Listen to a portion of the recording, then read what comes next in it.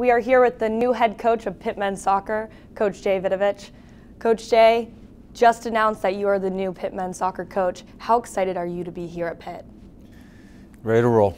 Ready to roll. It's a tremendous challenge, excitement going on in the university, the excitement of the leadership from Scott and the athletic department. So, just ready to start getting it going. 21 years head coach at Wake Forest. You go to Portland, professional soccer. Now you're back at Pitt. Why did you choose Pitt? I think circumstances, opportunities, a new challenge. Taking over at Wake Forest, it was building a program.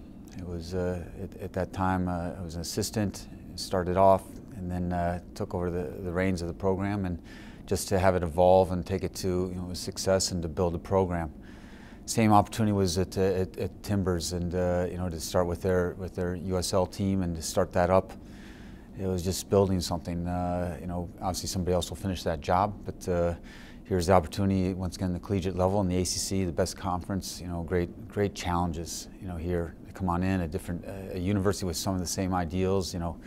The educational pieces, the holistic thoughts within the university, the development of the guys on and off the field. So it's just it's a good fit. It's a good opportunity to grow something.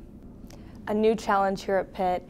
What are the first impressions? You've been at plenty of different other programs. What's unique about this one? There's a lot of uniquenesses, but I think what was really exciting is just there's just an energy going on. There's an energy in the athletic department. I think once again I haven't seen it before. Scott was here, but just it seems a lot of things have been pointing that way. The staff, the thoughts that soccer can get it done here at Pittsburgh. So that's what's made it exciting for me. You have tons of experience, like we mentioned, in the ACC, five-time conference champion at Wake Forest, National Coach of the Year.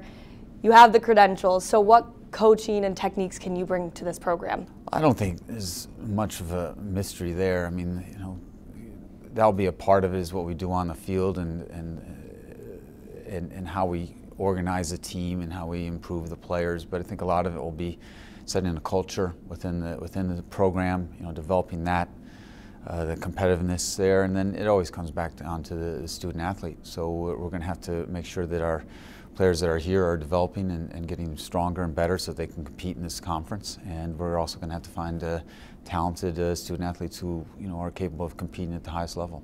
You just met with the team. How was their reception? What did you say to them? Was it exciting, I'm sure, to meet the guys finally? Well, it scared me a little bit because it makes me wonder if Scott's sending like a bad story out there or something, because they all were pretty positive with me, but they must not read the true stories. But they were very positive. It was great to meet with them. I told to meet in the locker room, which is to me is just a sacred place.